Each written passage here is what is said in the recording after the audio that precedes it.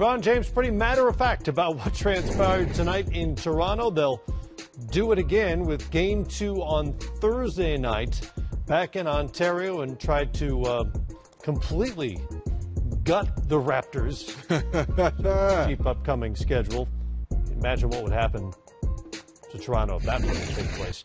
Do you want to talk the basketball part, or you want to talk the mental part? The mental part. Okay. It's all mental. Where are we now? It's listening to LeBron James and Zeke. You notice that LeBron remembers the first play of the game, the last play of the second quarter, the third. It's amazing how he can replay the game in his mind. Okay, they're switching. They're trying to go at Kevin Love. Let's get him a touch. Okay, they're switching to pick and roll.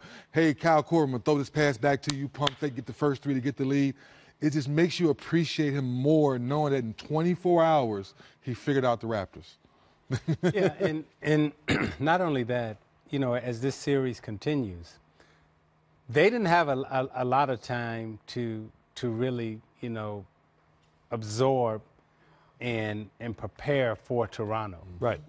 Now that they've played, now they get another day to prepare, and now they come into Game 2 knowing that they don't have to make, many adjustments, but they've already figured out, as you said, how Toronto wants to attack them.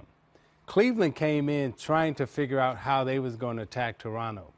Game 2, now they know how we can attack Toronto. Toronto's got to make the adjustments, and Cleveland comes in with all types of confidence, but yet they get more material to learn, read, and study and prepare. So they'll start taking away the first option, second option, third option. Now Toronto's got to play and be good at their fourth and fifth option on every set, because Cleveland's going to take away 1, 2, and 3 right now.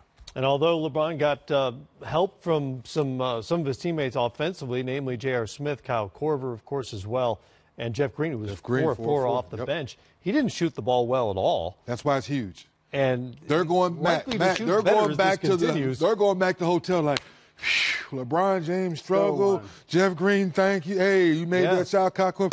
Ooh, we're good.